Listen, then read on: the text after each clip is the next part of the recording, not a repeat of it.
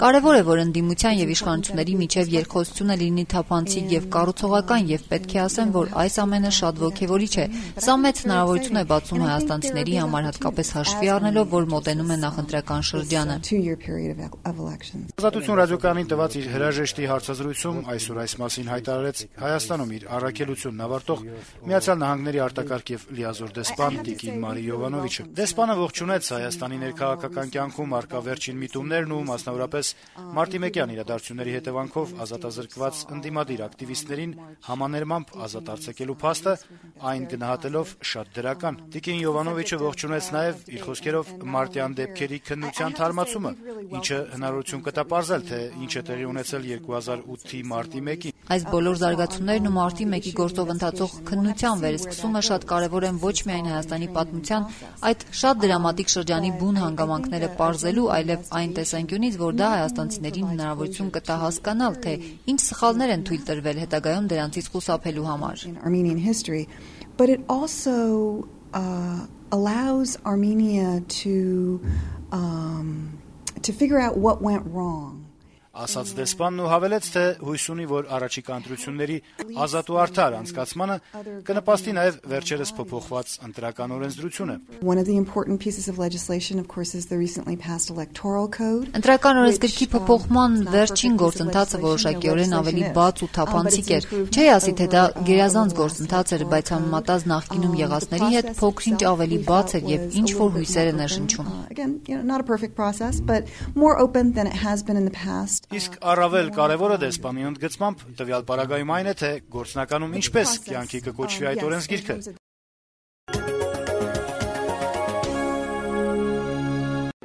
Երեկ երեկոյան հրավիրած քաղխորհրդի արտահերթ նիստում ՀԱԿ-ը որոշել է այն 5 պատվիրակներին, որոնք կերկխոսեն իշխանությունների հետ։ Պատվիրակությունը կղեկավարի Լևոն Զուրաբյանը։ Իշխանության հետ երկխոսության սեղանին ընդդիմությունը մեկ հարց է դնելու արտահերթ նախագահական եւ խորհրդարանական ընտրությունների անցկացումը։ Իդեպ նշեմ, որ ընդդիմության համար առաջնայինը նախագահականի անցկացումն է։ Հիմա քայլի հերթը իշխանություններին է, երբ որ նրանք իրենց քայլը անեն, կարծում եմ կարելի է անհապաղ սկսել բանակցությունները։ Իշխանության օրակարգում չկա արտահերթ ընտրությունների անցկացման հարց։ Այս պարագայում ինչպես է կոնգրեսը պատկերացնում համաձայնության գալու հնարավորությունը։ Բանալին դա լեգիտիմ իշխանության ձևավորում է։ Սա է, որ հաղթարելու է ճգնաժամը Հայաստանում։ Եթե իշխանությունները նույն այս խնդրի լուծելու վերաբերյալ ունեն իրենց մոտեցումները, ոչ ոք չի խանգարում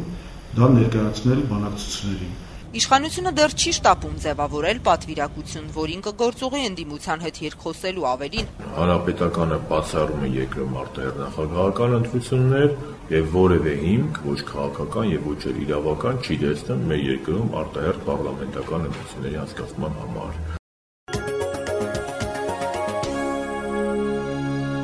Այսօր Արաբկիր եւ Քանաքերզեյթուն վարչական շրջանների ընդհանուր իրավասության դատարանի դահլիճից Տիգրան Փոստանջյանն ազատ արձակվեց։ Նրա վրա տարածվեց Հայաստանի անկախության 21-ի կապակցությամբ հայտարարված համաներումը։ Տիգրան Փոստանջյանի նկատմամբ հարուցված քրեական գործը կարճվեց եւ հետապնդումը դադարեցվեց։ Տիգրան Փոստանջյանի նկատմամբ ընտրված խափան միջոցը կալանքը վերացնել եւ նրան անմիջապես ազատել կալանքից։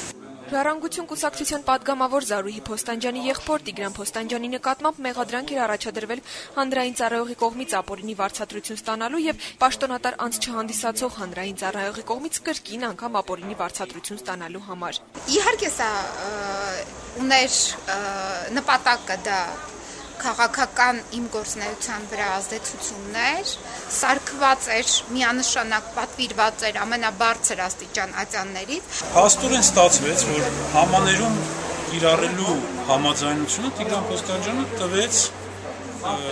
ոչ իր կամքով, այլ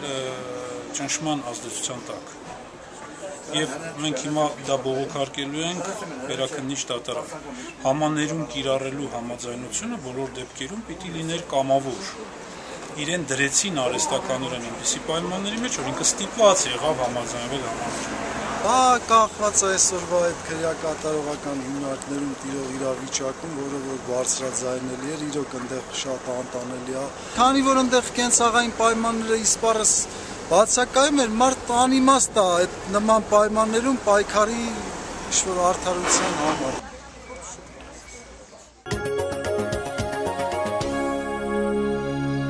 Վարչական դատարանի այսօրվա որոշմամբ մերժվեց մայիսի 22-ին Արագածի գյուղապետի ընտրությունների արդյունքներն անվավեր ճանաչելու պահանջով անկուսակցական Գագիկ Մելքոնյանի հայցը։ Ընտրատարածքային ընտրական հանձնաժողովի որոշմամբ հաղթող է ճանաչվել գործող գյուղապետ անկուսակցական Գագիկ Պողոսյանը։ Ընտրատարածքային հանձնաժողովի որոշմամբ 55 ձայնի տարբերությամբ գյուղապետ է դարձել 13 տարի այդ պաշտոնը զբաղեցնող Գագիկ Պողոսյանը։ Նա չի աշխատելու, գյուղն է կանգնելու, նա չի աշխատելու։ Ինչ եք անելու, այսինքն որ ինչ ենք անելու, այդ 930 հոգին որ ձայնա տվեց մարդուն,